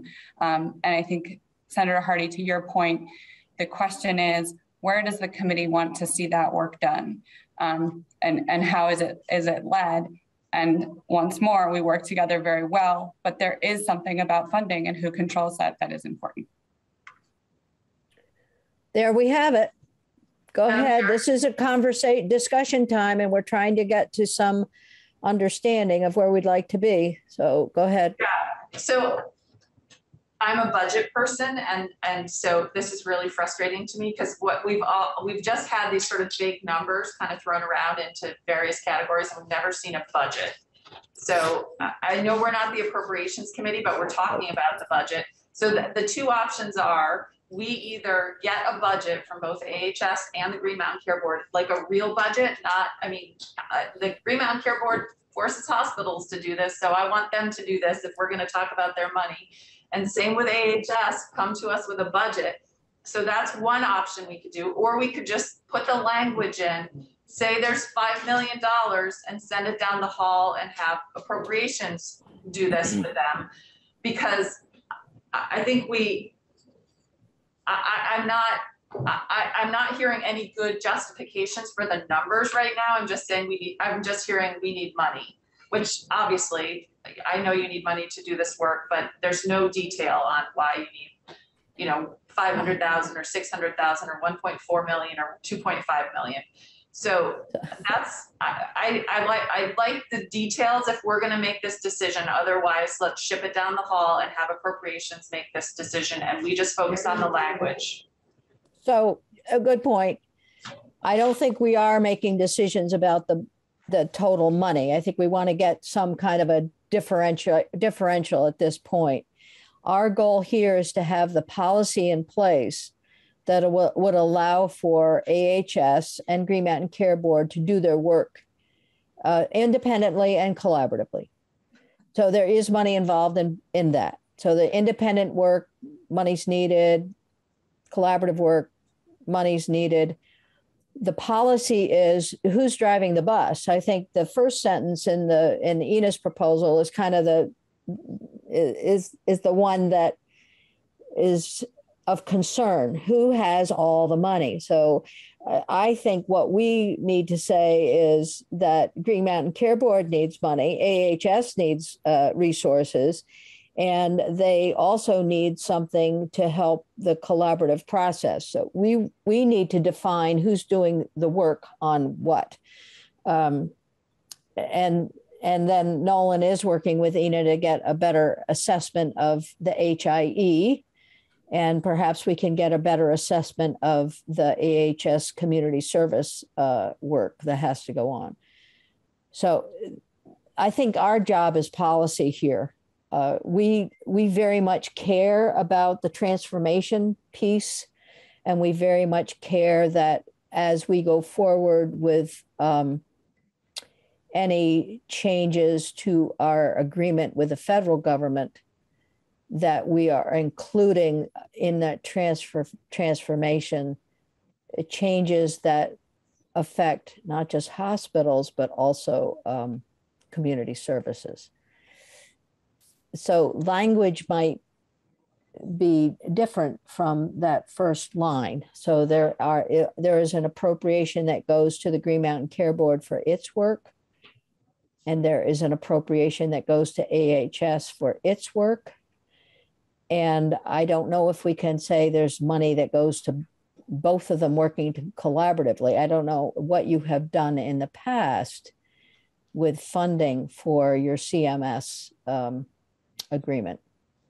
Sure, I can speak to that if you'd like, or I can follow up later. Can I make a comment? I'd like Nolan to comment first, Robin, and then we'll come back. I think that we're going to go round and round. Oh, yeah. And my suggestion, if you think it's a good idea, would be have Robin and Ina go into a back room and hash out a compromise and then come back with a proposal to the committee. So, because they're the experts.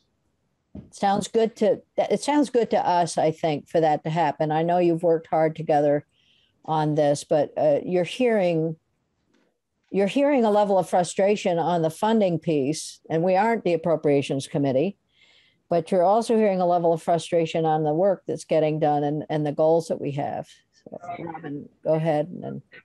Sure, happy to do that, of course. And also happy to provide a budget. We have some additional budget materials we had provided to the House Health Care Committee and the House Appropriations Committee about the budget ask. And we can resend in Jessica Holmes's testimony, which outlined in detail how we were thinking about the potential contractual support. That's fine, but I do think there is an additional conversation that needs to happen between you and Ina so we can get to some closure on this. Sure, of course. Happy to do that.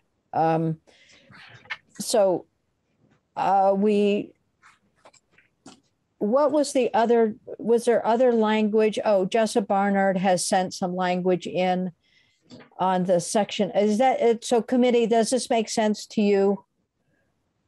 To have Ina and Robin disappear for a little bit. And I don't know whether you can do that in the time that we have this morning, but if you can get us something and get it to us, that would be awesome.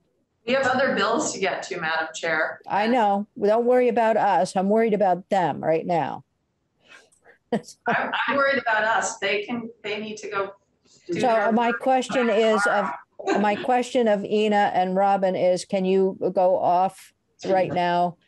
You're welcome to come back on Zoom if you find something, but at least to communicate with Jen on some proposal that you might have. Sure, I'm happy to give Ina a call. I need to I have something I need to do at 11 that is difficult for me to change, but I can talk to Ina while I do that.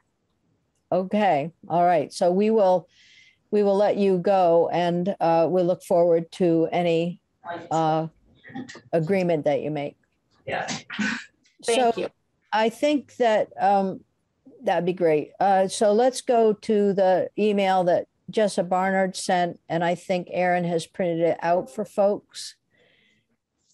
And we can look at that section. It's also the section that Patrick Flood commented on. On primary care reimbursement issues. Do you have it, Jen? You do. Okay. I think it's good. Yes, I like And it. I do know I think we'll be able to stop pretty soon. We have 2 other bills to look at, but I'm not really concerned about the timing on that. We'll be fine. Just to reassure you.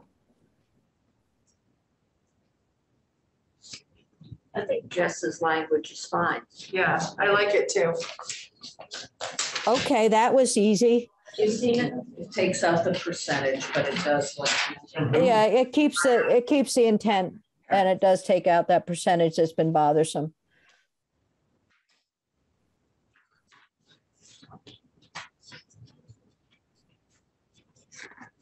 Where does that go, Jen? We have that. You have a spot for that then? Yeah, I would go in what is now section 7 on Okay. page 13. It would replace some of the language that is currently in there. I may look for a different way to say a goal of contributing to increasing, but. Okay, good. Jessa, Did somebody want to say something? Go I just ahead. said thank you, Jessa. She's obviously watching, so. She is watching. We got everyone who's been engaged in this is watching, and it's extremely helpful. So, Jen. Yep. We have sufficient information are there any other areas of question that we haven't looked at as we went through the bill earlier? I think we've done it. We just have that area for Green Mountain Care Board and AHS to resolve their differences. Well, did we go through all Patrick's and make decisions? We did go through all of. Is there any one that we didn't include? I thought we sort of added in all. We didn't make decisions on some things yet, Jenny, Senator Lyons. So you weren't, I don't know that you had made a decision about adding his 1D and E. Okay, let's go to that. Give me a minute. I have to go and find it because I have it on my email. I'm not printing everything out the way you are so lucky to have Aaron sitting with you. Okay, so which one, Jen? So his, on the first page, first section under global budgets, D and E. About So this is about assisting the board to develop a process for value-based payments, including global payments from all payers to Vermont hospitals that will, and then this would be that will develop options for the design and implementation of a standardized system of fees for hospital inpatient and outpatient across all payers. I guess I understand why he's proposing this, and I'm wondering if it might just take them down a rabbit hole of looking at fees while they're also trying to do global payments. So I would be a little concerned about adding that as an additional thing for them to do. Yeah, that's the next step. Except, well, Yeah, I that agree. you need to know maybe what the fees are when you're talking about global budgets, and if they're all over the place, then how do you determine? Well, but this is the part about where they didn't see, they will be taking into consideration the necessary cost of providing services. So they're sort of moving away from historical charges and looking at the necessary cost of providing services. I mean, what if we added in some language to the current C that says something like, take into consideration necessary costs of providing services and the differential fees currently charged by hospitals, or something like that. So it gets at that they're going to look at what the fees are that are charged, not ignore them, but that's a good point. I mean, the language that we had previously that I think the group has taken out was related to the Green Mountain Care Board dashboard. Remember, they were working on the dashboard for hospital. Yes, that was in the data collection and the. Yeah. So we could put that. I don't know. I'm not sure it's necessary. I'm not sure this is necessary. It's a really good idea, but I can't imagine that it won't be in the process. So Ruth, what was your suggestion there? Take into consideration the necessary cost of providing services and the current differential fees. Okay. I'm not quite there yet. Well, I guess I'm trying to understand how that then relates to that and not be based solely on historical charges. Yeah, I think the historical charges really covers it. Yeah, it does. I think it's covered. Yeah. Yeah. As long as it's covered, because it is a huge issue. Yeah, I mean, the hospitals are charging all different kinds of fees for the same services, and we don't want to bake that into the new, potentially new global payments. So, And maybe this is necessary. Yeah, no, I think let's keep our historical, and we might hear something further, but I agree. It seems like it's covered.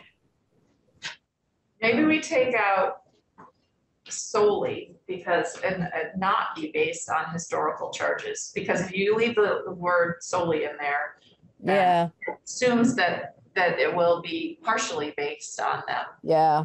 So take out solely and then say necessary cost of providing services and not be based on historical. Well, but yeah, here's the issue. Okay, I'm going to forgive me, Senator Hardy, I'm going to the weighting study where we have different types of students. We might have different types of hospitals. So solely might be important to some of the hospitals. Well, I think that your point, and there's a lot of overlap, Ginny. Yes. I've thought about this a lot in terms of both education policy and healthcare policy, believe me.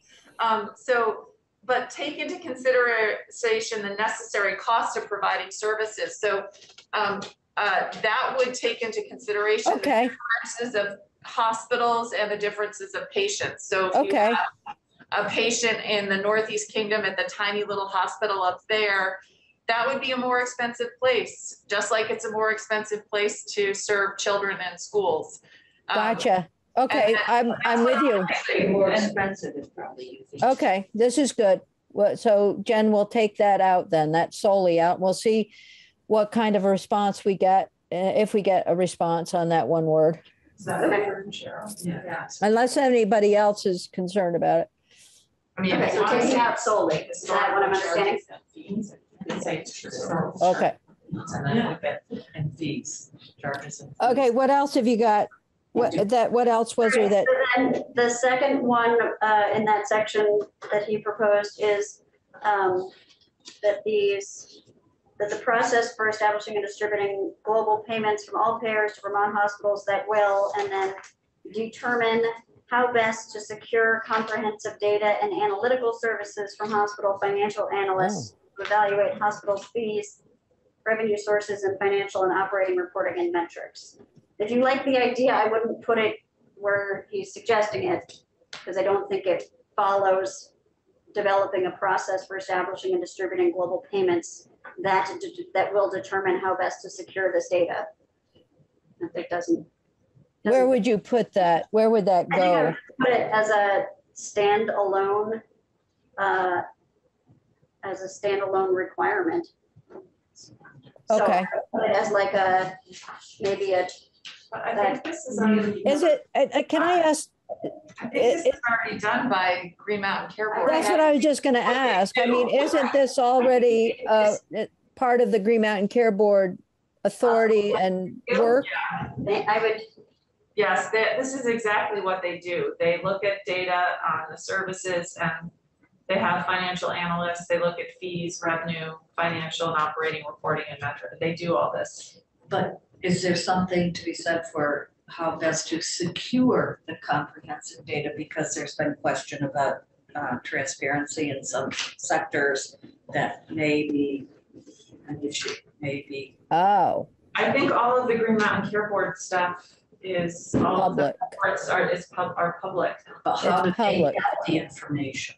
From hospitals. From hospitals and other organizations that may or may not. I mean, I guess I'm just. No, they get it directly from hospitals during the hospital budget review. Yeah, and they don't have authority. Yes, it's just hospitals. Yeah. Hello? Sorry. They don't have I just wanted to insert, they don't have authority over some places like our DAs. Okay, so this is just hospitals, just to make sure the data is available to them so that, it's easy. I don't know. Yeah, I don't know. Unless we hear differently, this we can consider already a part of what the Green Mountain Care Board is capable of looking at. So not those, and okay, so then his next proposal is around blueprint that I think Jessa has incorporated into her Yeah. revision on Blueprint. You wanted to add something about the funding for community providers, but I'm not sure, it doesn't really fit under the appropriation to the full one. We could just put it as an E if you wanted to. Well, if it's for transformation, it's probably important, but this is something we will consider as we're going through our budget process with the appropriations committee. But this is for redesign and future looking. Is this included in Ina's language that we were just looking at, do you think? I don't, well, I mean, I don't have her language in front of me, so it may not. Her language is really focused on the subsequent agreement with the feds to include Medicare's continued participation. So she does talk about the design and development of a proposal, including consideration of alternative payment and delivery system approaches for hospitals and community-based providers. But I think what Patrick's point is really looking at is what is the funding need for the community agencies to be able to carry out the results of the transformation plan. Okay, well, it makes sense then to have it somewhere. If people are interested in it, I can put it, I think I would put it as an E at the end of the section, because everything else is about the board, and then it would direct AHS to do this work. And I think you would probably want to report on what they have identified or something. Yeah. And this is to my point of like a lot of what, it's all mixed up. It's all mixed up, huh? Right, so I'm going to add Patrick's number 3 here. Okay. That's on page 5. That is on page 5, right. And then I think you already decided you were interested in adding something about the duals, yes, to that working group, the moderate needs working group.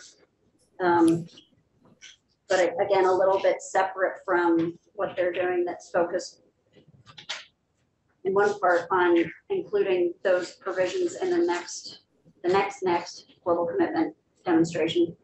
But I think there's a way to put it in there. Okay. All right, so then at that point, the only other things that I think are outstanding on this, one of them is whether or not to use preferably in describing the expertise of your experience of the community engagement consultants in working with a diverse rural population. And I think the chair and I did get a response from Robin on that one, that they were, the preferably language in there was to cast a wider net, not knowing who they were going to get in response to an RFP. So if they So don't they did get not have somebody in mind. Still be able to hire. So, right, so she said they'd want someone with experience in rurality, but they don't know who they will get for bids in response to the RFP. In the unlikely event they get no bids from someone with rural experience, or the bid they do get is otherwise unqualified, they want flexibility in the RFP process in order to still move forward. Otherwise, they'd have to go out to rebid or come back next session to ask for a change. She says rebidding is not the end of the world, and if they only got bids that didn't seem like the right people, they do that, but it would delay the process. And she does say they definitely do not have someone in mind at this point, and they're actually interested to see what's out there. Okay. All right. I'm fine with putting the preferably back in if everyone else is. That's a fair part. We're good. That's good. And, that was a tough one. No, Nolan has his hand up here.